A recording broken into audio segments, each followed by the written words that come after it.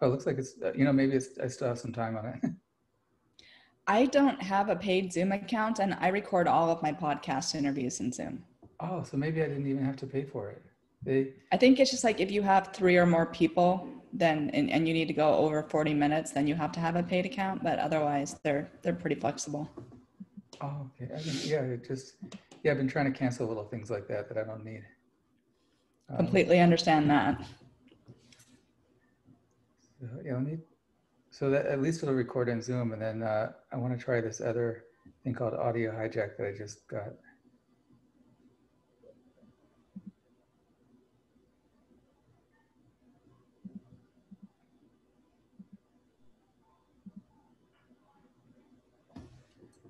Okay. And can you talk a little bit? I'm just going to adjust your volume. Yeah, absolutely. Can you hear me okay? I have the microphone here, so just want to make sure that the sound quality is good on your end.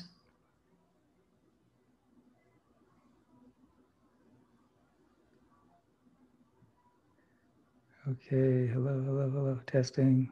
Okay, I don't know about this audio. Okay, that looks good.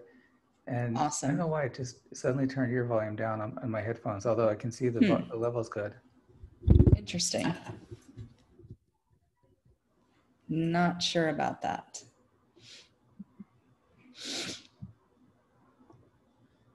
Oh, I see why. It's going to the okay. Okay, can you speak one more time? Yeah, how is this? Can you hear me better now? Perfect. Excellent. Okay. Yeah, for some reason it's splitting us into, maybe I should turn off the audio hijack. Let me just try that next time. So let's see. By the way, I'm really glad you and Tara Lynn got to connect. She was so excited about that. Oh yeah. I don't know. I didn't really communicate with her after after I published the podcast, because it took me a while to get the editing done. But I thought it came out really good, and I had some really good feedback. A lot of people have been writing to me. She's very happy about that one. So that's awesome. great. Awesome. That's great. So yeah, welcome to the Rehab Podcast. Thank you for having me here today. It's an honor. Oh, thank you. And so yeah, tell me about, just to let you know, I'm going to edit this really closely, just like I do all my podcasts, so we can, anything can be cut out or changed or whatever. Sounds good. So so tell me about your publishing. Are you a publisher or a press agent? So I am a best-selling author. I am also a publicist, which really came about because I needed to learn how to publicize my own work and my books better. And I've been doing marketing for the last 15 years, and publicity was a very natural transition for me. And that makes sense, which I've learned also in the last few years. I completely changed my practice maybe 5 years ago and learned that the most important thing I need to learn how to do is marketing. Yes, absolutely. And especially for individuals, entrepreneurs, authors, knowing how to get the message out in a cost-effective way is extremely important. So I'm really drawn to helping other entrepreneurs and authors help share their message, especially when it pertains to health, wellness, and making the world a better place. So you're a publicist and a best-selling author. Yes, that's correct. And you have 2 books out. Actually, one book on your website, I saw you have 1 book out and another book coming next year. Yes, that is correct. Tell me about the book that's coming up. So the book that's coming out on January 5th is called The Soul of Purpose, and it's really looking at the connections between purpose, spirituality, and health and well-being. So the book is looking at mental and emotional health as a platform for physical health. The thing that is really exciting to me about the book is because I was able to share my journey of overcoming fibromyalgia naturally after allopathic medicine failed to be able to help me. So just through simple things that people can do on a day-to-day basis, being able to go from being completely debilitated to 100% healed and recovered. Yeah, and I remember when I was a resident, I think back in the 90s, that doctors would debate whether fibromyalgia was even a real condition or not. Yes, that's very true. And when I was diagnosed, it was in the mid-2000s, and there's still weren't a lot of great treatment options. I still don't think there's a ton of great treatment options for fibromyalgia, but what we do know is that the mental and emotional health, as long as you are really working with that, if you're really working with diet and exercise, that can be a very strong platform for recovery. I mean, when I got sick with fibromyalgia, I left my career as a research scientist and completely pivoted everything I was doing. Yeah. Now, as far as spirituality, when I talk to patients about it, and I try to bring information to them, through podcast interviews and, things that I've learned, uh, it, it's easy to talk about. For example, we had a guest on who talked about the three principles, which is really interesting, about how everything comes back to thought.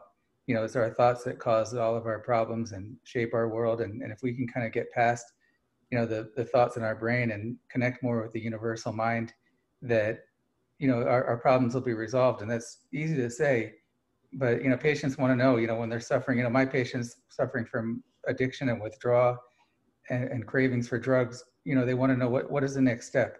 It's easy for you to say, you're just sitting there in a chair saying, it's all about your thoughts. But how do you take that first step in spirituality?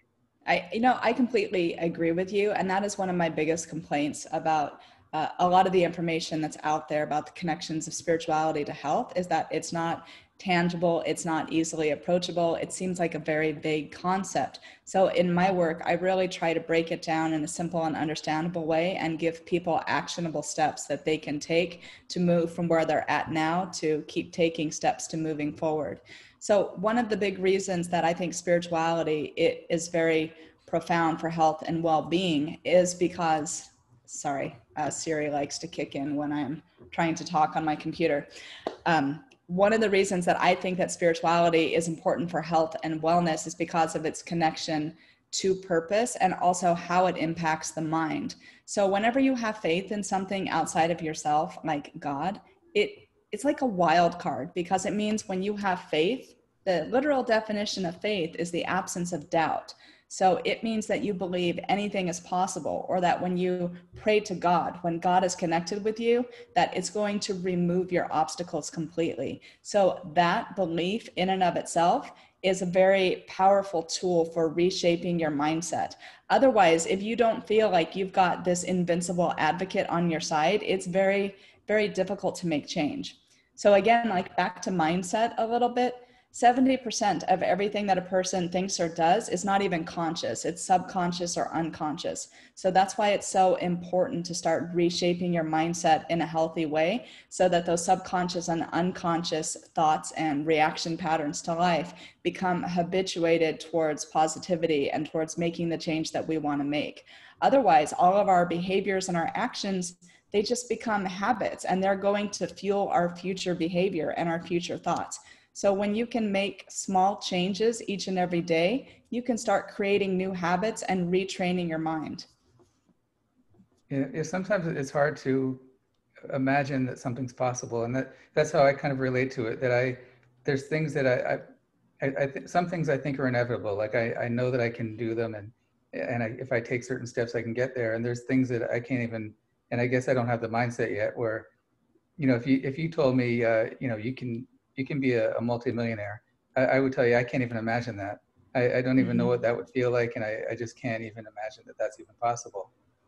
But if you told me, you may get 2 or 3 new patients this week, I'm like, well, maybe not, but it's definitely possible. I can imagine that. If you say, you can. Absolutely. So there's like, so I guess that might be is that what mindset is about? Of if you can you actually believe that something's possible, or that you can achieve it.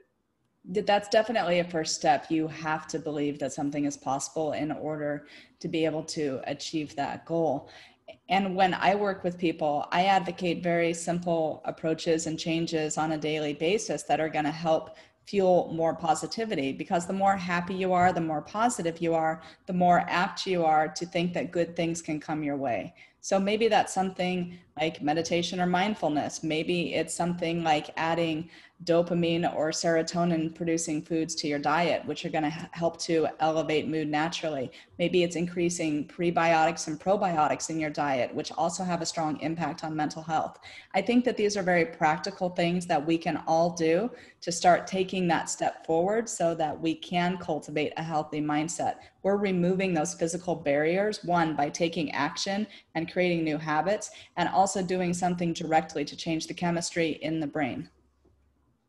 Okay. And now you said that you were a research scientist in the past. What kind of research Yes. scientist were you? I was a molecular biologist, was doing immunology research. I worked both in academia and also in the pharmaceutical industry. That's the time when I was diagnosed with fibromyalgia. I was having a real crisis of conscience of my own. I didn't believe that animal testing was the way forward. Yes, that is kind of inevitable when you're doing preclinical testing. So I needed to completely reshape my life in order to recover.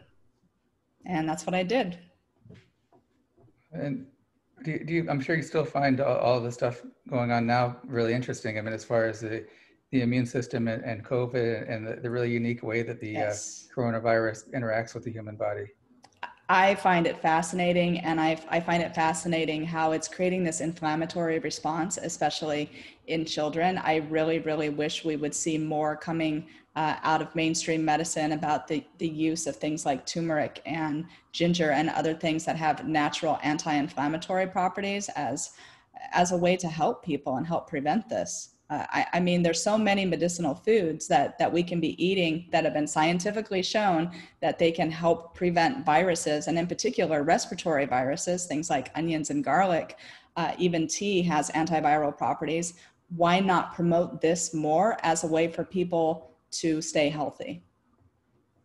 Yeah, that makes sense. You don't hear much about people talking about nutrition and supplements and those kind of things, and that would definitely be a good idea. Now, I've also heard it said, I think by another past guest on the show, that sugar is inflammatory.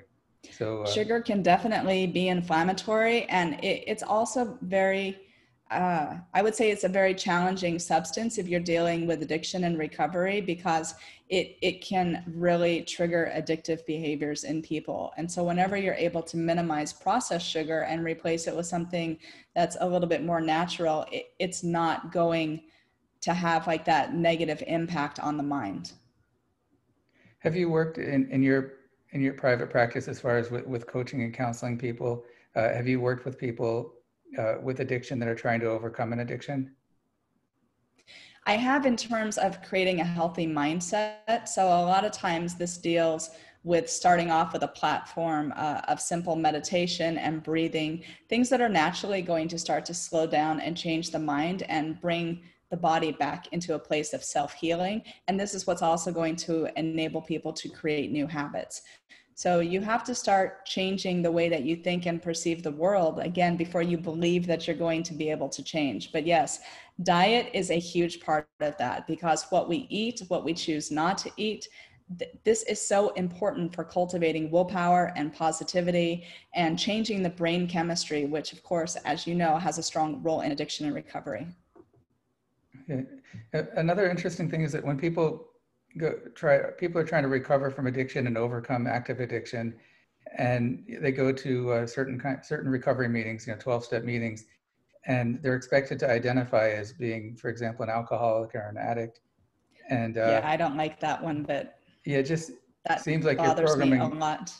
Yeah, like it seems like you're programming your brain for failure. I mean, to identify repeatedly as that kind of a thing.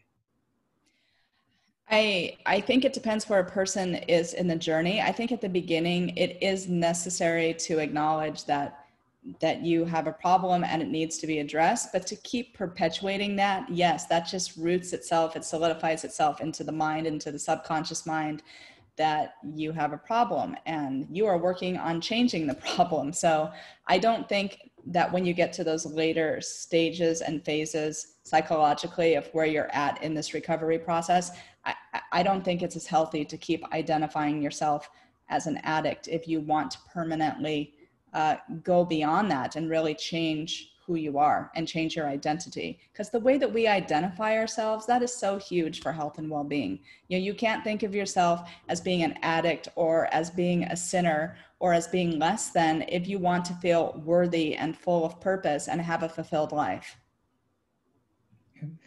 I just recently wrote an article about interventions, and it was kind of exploring the idea of what should happen in an intervention. An intervention for addiction. Should we even call it an intervention?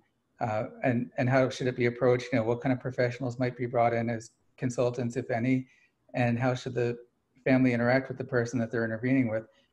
What do you imagine to be the perfect kind of intervention in that situation? Wow, that's a very powerful question. I think it really depends on the person involved. There's spiritual ways that you could tackle that. I mean, even the Bible says the body is the temple of the Holy Spirit, right? So we want to take care of the physical body. What if we started treating the person like they were an aspect of God, an aspect of divinity? If you want to think about it from that sense, again, not that you're a sinner, not that you're less than, but that you are this amazing temple of greatness.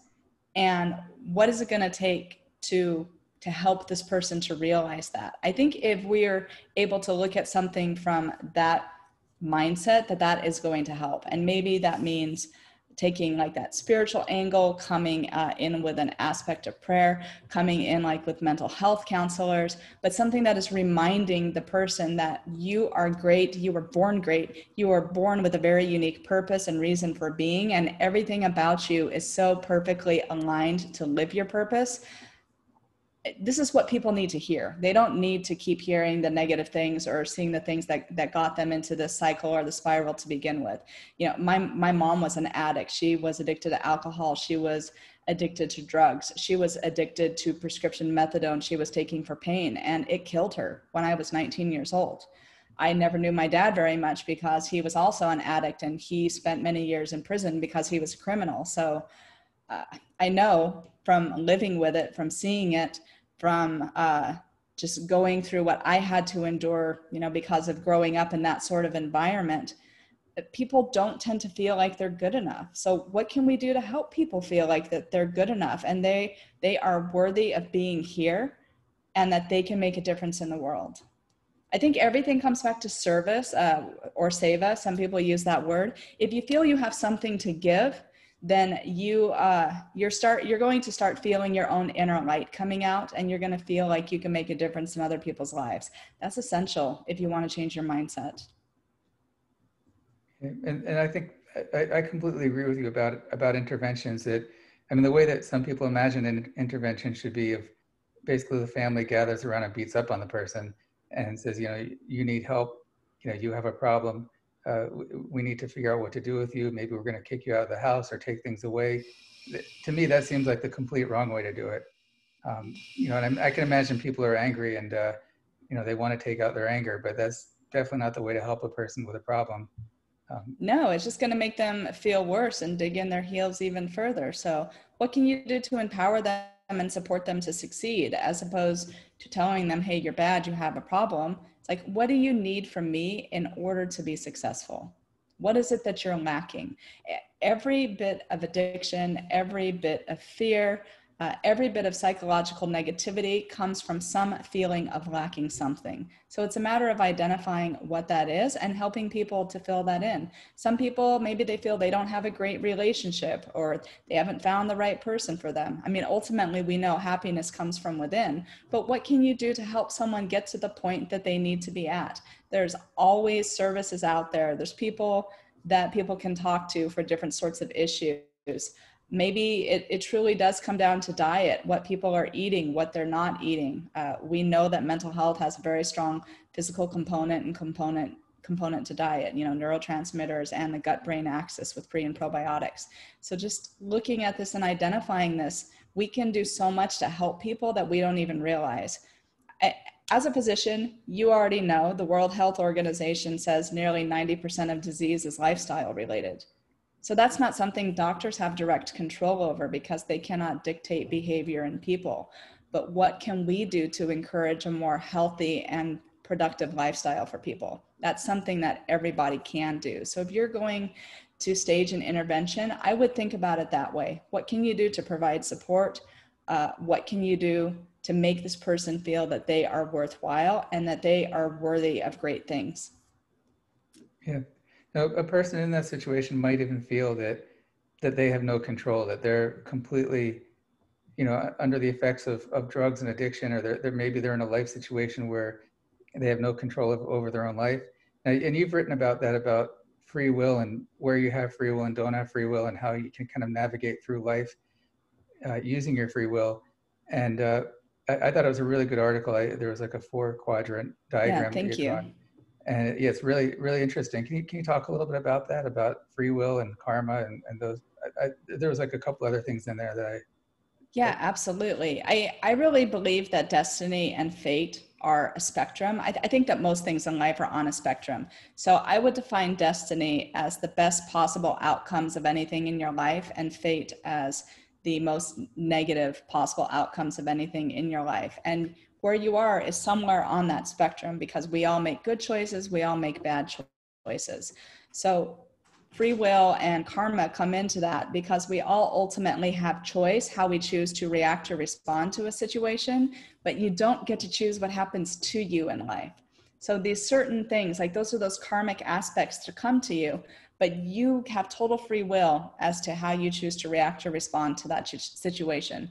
I really hope that people choose to respond, which means being conscious about it, being clear, and not going into like reactive patterns, which come from the subconscious or unconscious minds. So whenever you can choose to respond to a situation, you're probably going to have a better outcome. But the better decisions that you make, the more that you understand how your past has impacted your present, you can make decisions right here and now, which are going to impact your future and help to take you in the direction that you want to go. So that's the role that I think that free will plays in it.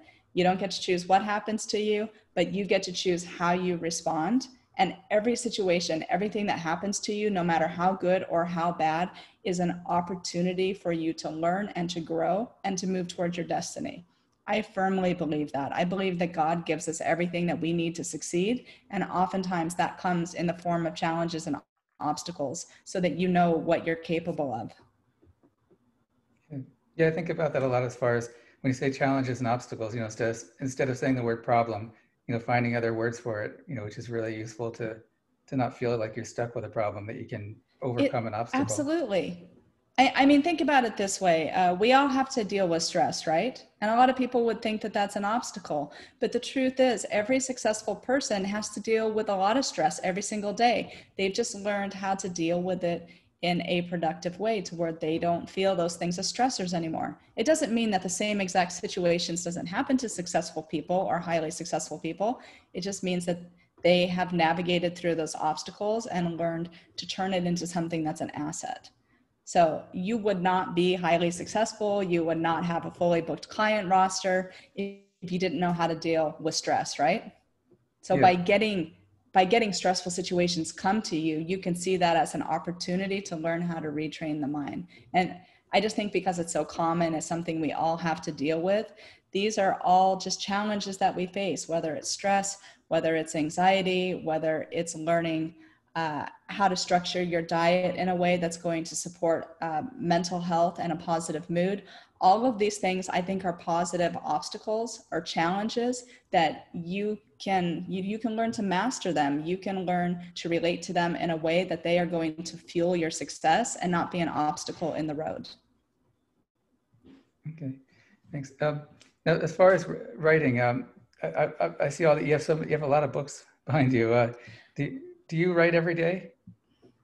I do write a little bit every day. Yes, definitely. And yes, I have a ton of books on my bookshelf behind me. Uh, I write a lot. Writing is one of the ways that helps me to learn things. Some of the things I will find myself writing them on paper before I've even really clearly thought about them. If I'm thinking about a concept, stuff just comes through in writing, and writing is like an act of clarifying it. Just like speaking to someone helps you maybe figure out what's going on in your head. For me, writing really helps me to figure out a lot of things that are going on in my head, or come to a new realization about something. Okay. And do you write publicly as far as like, do you blog on a regular basis? Do you put out articles I and that do. sort of thing? I do blog. I write for the Epoch Times. I also freelance for other publications periodically. Now, if somebody wanted to read your work, just to wherever it is, do you have like one place where you link to all like these other places where you have your writing? Yes, everything is on my website, which is jayajayamyra.com. You can find all of my articles, press mentions, media, everything on there. So where did your name come from? And that's not actually your name you were born with, right? Jaya No, Jaya. so Myra is my given name. Jaya Jaya Myra is a pen name that I write under, and it was part of a spiritual name that I was given. And Jaya is a Sanskrit word that means victory. And the most often times when you see the word like Jaya Jaya together is in relation to the goddess Durga, who is like a goddess of defeating evil and overcoming obstacles. A lot of this reminds me of. We've been watching this show on Netflix, Lucifer. I don't know if you've seen that, but I have like seen every episode of Lucifer. I think it is amazing and fun and totally awesome. yeah, it's a great show. But yeah, don't tell me what happens because we're probably on like Nope. season 3. Okay, awesome. You'll enjoy it. Yeah, yeah, but there a lot of that comes up that the issues of free will and spirituality and right and wrong and it's really interesting for a police show. I mean, they really take it beyond that. Oh, absolutely. And I think that that's a great way of doing it, really showing people that spirituality, it's really psychological growth and character growth and development because it's about you realizing that you are worthy. You are worthy of anything and everything. You are worthy of your connection with God. So you can't get there without growing psychologically and thinking positively and learning how to overcome obstacles. Yeah. I'll give you one second. I'm just going to check one thing. Okay. Yeah. Oh, yeah. Yeah. I'm gonna cut this part, but I'm just like, did you want to? Was there anything that I haven't talked about did you want to talk specifically about the book or anything else? There's one little section in the book which could be motivational, but it's very spiritually inclined about the direct connections to purpose and your body type and constitution. Oh, that's what I was trying. There's one more. Yeah, I remember you would talk. Yeah. So on your website Hmm. in the description of your book, you talk about different types, spiritual types and exploring and finding about your type. Yep. And can you tell Hmm. me more about that? Yeah, we can talk a little bit about that. So, the system that I use for people to help to understand their psychological type, their physical body type, comes down to the 5 elements. So, you find the 5 elements both in Chinese medicine and Ayurveda. Ayurveda normally talks about 3 doshas, but when you're a practitioner, this gets broken down into 5 elemental types. So, whether it's Ayurveda or Chinese medicine, the elements differ a little bit, but they're 5 fundamental concepts of reality: earth, water, fire, air, and space that help you to understand your physical body constitution, your psychological temperament, your emotional state, how you're apt to react or respond to things. And this is also how Ayurveda and Chinese medicine help you to understand where your imbalances are so that you can bring those elements back into balance and find health and well-being. So, the whole crux of the soul of purpose is to teach people that it's your purpose. That's what creates your entire elemental constitution to begin with. And this is something that not many people know. So, every facet of you, like literally down to your body shape, your structure, the way you think, the things that you like, the things that you don't like, these were all shaped from your purpose because God has made you a blueprint that is 100% aligned to succeed with your reason for being here. This is why I don't think we can underestimate spirituality as being so important for health and well-being, because if you're not living your purpose and you're not staying happy, you're not going to be able to keep your physical health up either. There's so much science now that shows the linkages between purpose and happiness and physical health, how it regulates hormones, how it keeps your microbiome intact and healthy, which again, we've already talked about affects your mental health.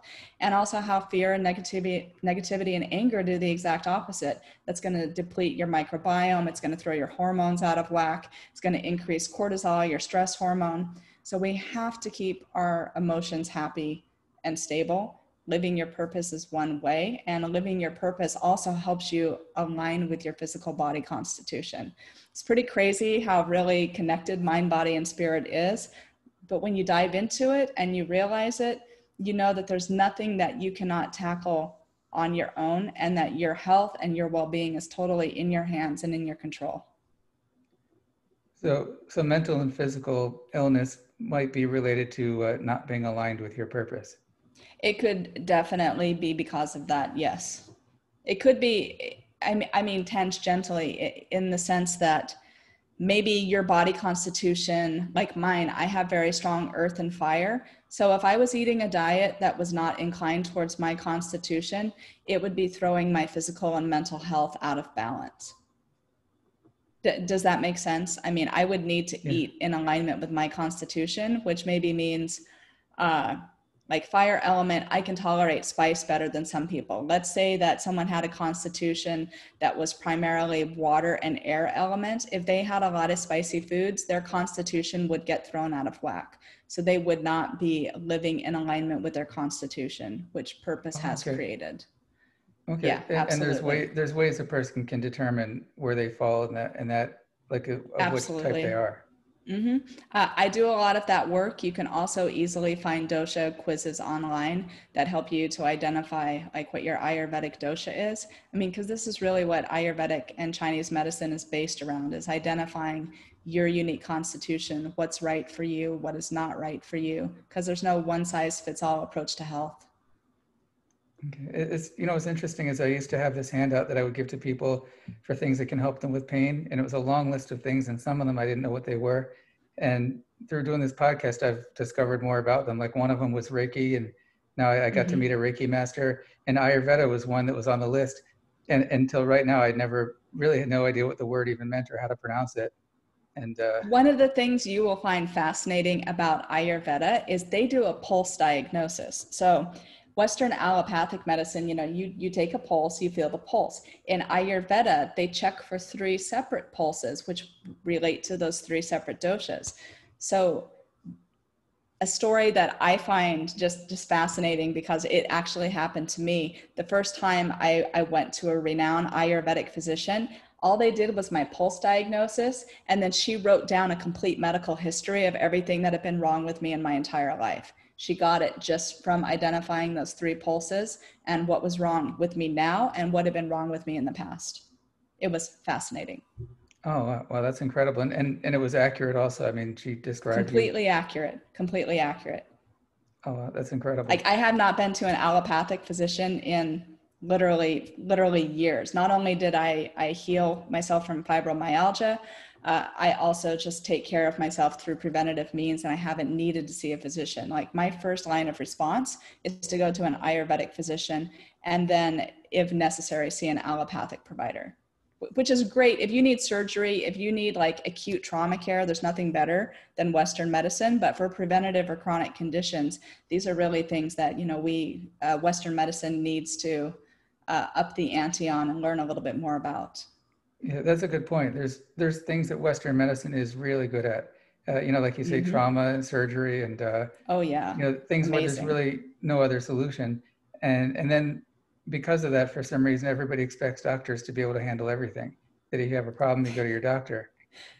And Yeah. there's And how definitely can some. you, when 90% of it is due to people's lifestyle? What you need is a lifestyle coach and someone to motivate and inspire you to be your best possible self.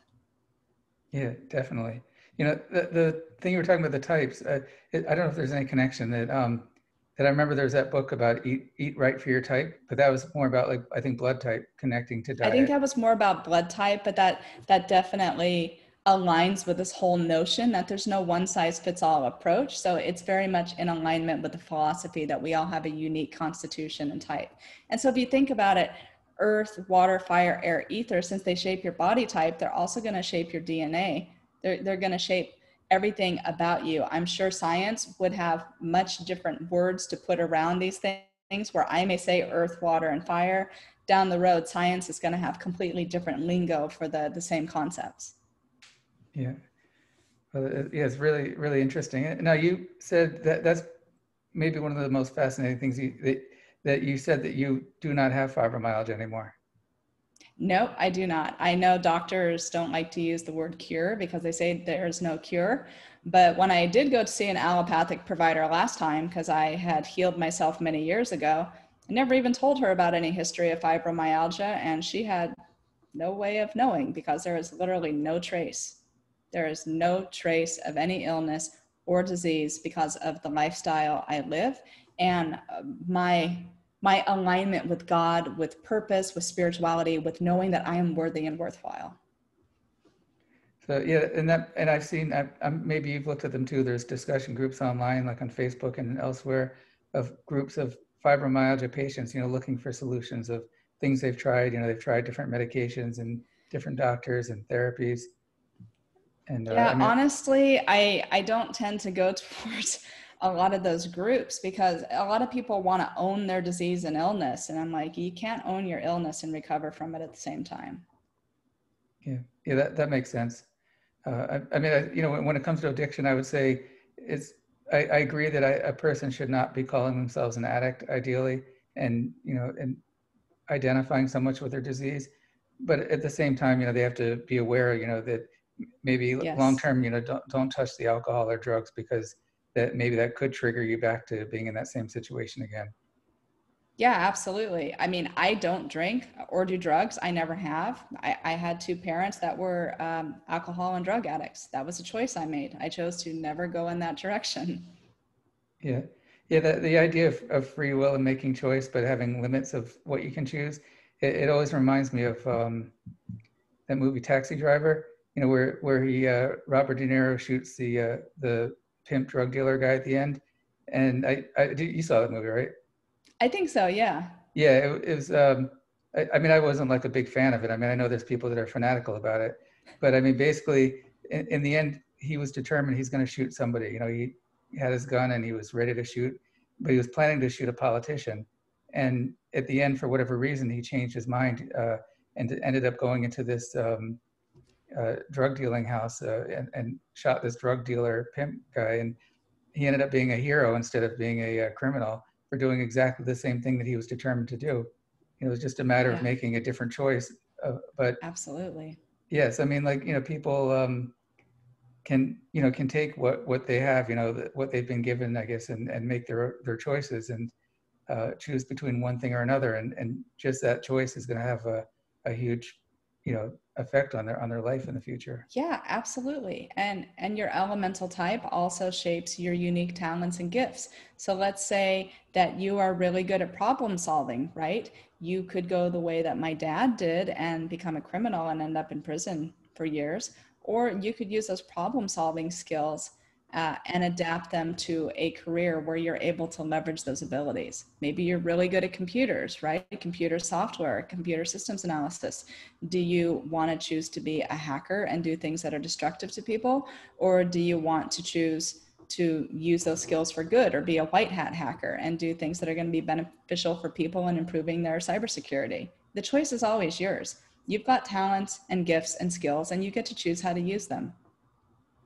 Yeah, that's interesting for me. I had always wanted to be a programmer, and I kind of have a talent for it, but that's just an extremely competitive field. But it's Yes, it something I always is. like doing as a hobby, and I kind of got lost in trying to spending years of I wanted to publish an app on the App Store, and I wanted to write an EMR program, which I'd done all that to some degree, but it wasn't really leading anywhere. And in the last few years, I've realized that writing and SEO and marketing, the whole digital marketing field, is basically those same skills taken, applied elsewhere. Mhm. Constructing, text in a certain way to appeal to a search engine and also appeal to a person at the same time is a whole different kind Yeah, of programming. absolutely. And so it's interesting that you can Absolutely. take a skill or something that you're really good at or meant to do and reapply it somewhere completely different.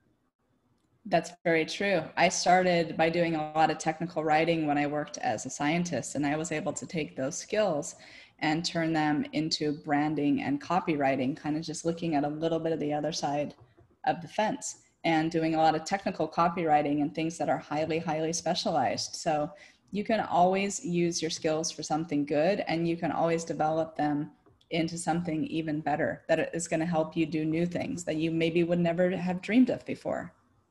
Yeah, I would also say that people's experience is probably never wasted, because I sometimes think like, I've wasted years doing this or doing that, but you can bring it all comes together in the end, that you can take what you did during those years, where you felt like you're wasting your time, and it ends up being useful going forward, that you can put that to Yeah. use some other way.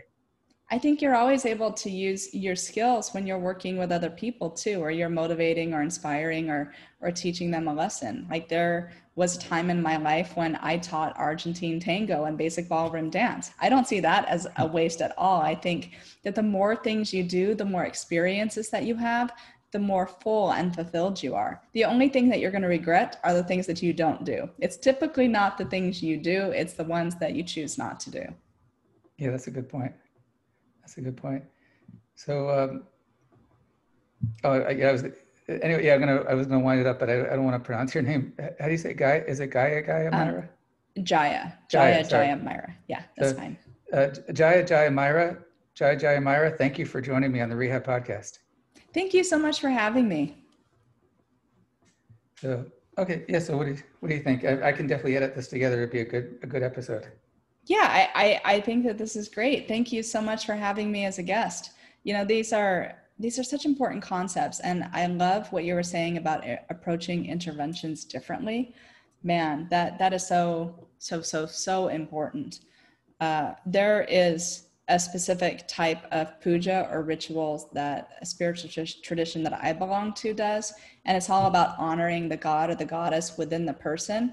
And I've seen people who have had pujas done to them, as opposed to, like where Hindus typically like will do a mantra and then they'll give offerings to a statue. This is doing it to like a physical person. And I've seen that when this is done repeatedly, consistently, people just change.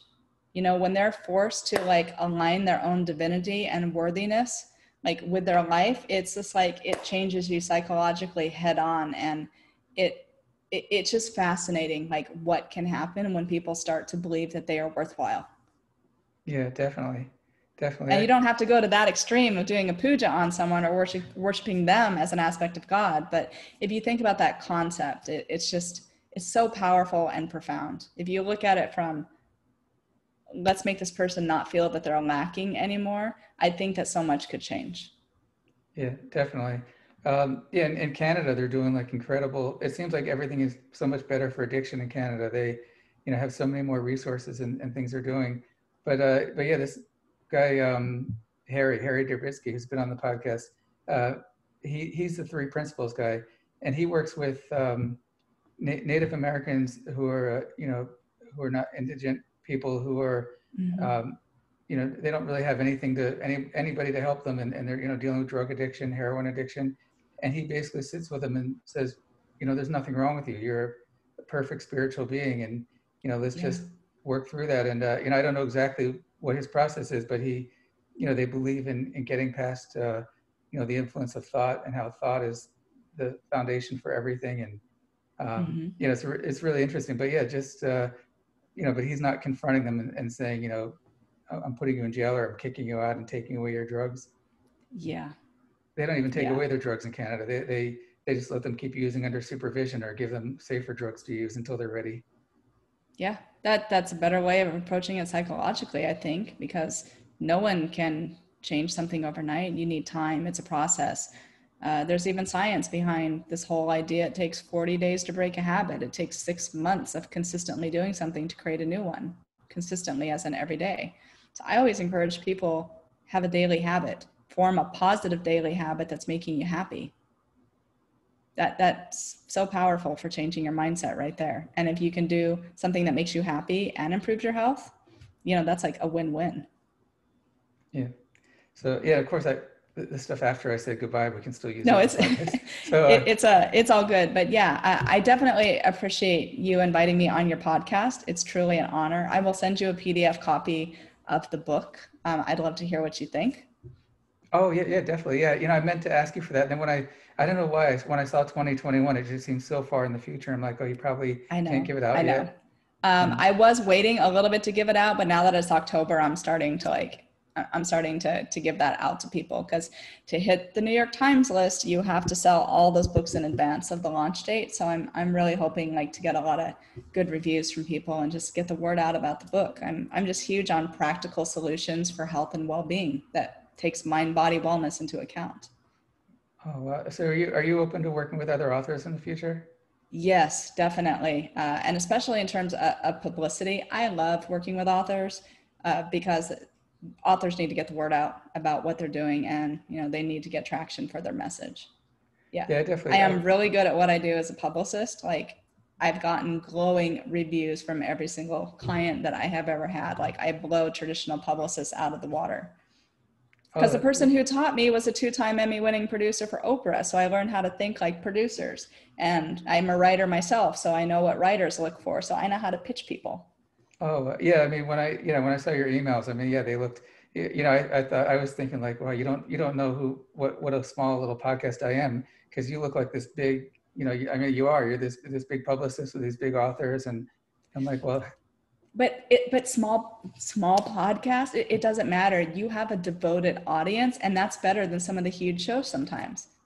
oh, yeah. Yeah, like I've been a regular on Harry Connick's show. Does that bring me business? No, that did not bring me business. But being Oh, on wow. podcast with devoted followers, yeah. I mean, yeah, being on Harry is going to bring me like website traction and people Yeah. on my newsletter. But Yeah. That was really it, impressive when I saw the picture of you and him together. yeah, that was like epic, getting to dance with Harry on his show. I'll send you that particular clip. That was, if you didn't see the first one, it was hilarious. I will send it to you. Oh, okay. Oh, that sounds good. Yeah, you'll like it. But yeah, honestly, podcasts, radio shows, this is really great for authors in particular, to get the word out about their books, and just to get out to people who would like the message. That's why Tara Lynn was so excited, because you are exactly in her vertical with what that she's doing, like with her supplement line and with her psychotherapy work. Yeah, yeah. I mean, just even beyond the podcast, I mean, I ended up talking about it with patients, and just kind of keeps Mm-hmm. the word keeps spreading everywhere else also. That's awesome. That's awesome. But yeah, happy to talk to you about anything. I will send potential people your way for your podcast. Always feel free to accept or decline, but I'll send you the people that I'm working with. I try not to spam people with everything. I'm like, if I don't think they're a good fit, I'm probably not going to send it to you. Okay, yeah, that sounds great. Thank you. Yeah, absolutely. So I'll send you the book. I'll send you the Harry clip. Is there anything else I can get you? No, that's great. And yeah, I'll let you know as once I get the show edited and ready to publish. But yeah, I Okay. usually do them on a monthly basis. Although I aim Okay. for a weekly, but sometimes they end up being monthly anyways. I So understand. If I did not have a producer for my podcast, trust me, nothing would get done. The fact that I can get 2 episodes out a week is amazing. And by the way, I'm happy to have you as a guest on my podcast. They're short 10-minute episodes. oh, that'd be great. Yeah, I'll Okay, send you thank a you. link for scheduling, and then you can just coordinate with my producer afterwards, like to get her like your photo and bio and all that stuff. We'll kind of do it the reverse way. Okay, yeah, that sounds good. Okay, cool. So I will send you those 3 things then, and then let me know if there's anything else that you need. Okay, great. Thank you. All right, have a great rest of your day. Okay, you too. Thanks. All Okay, bye. right, bye.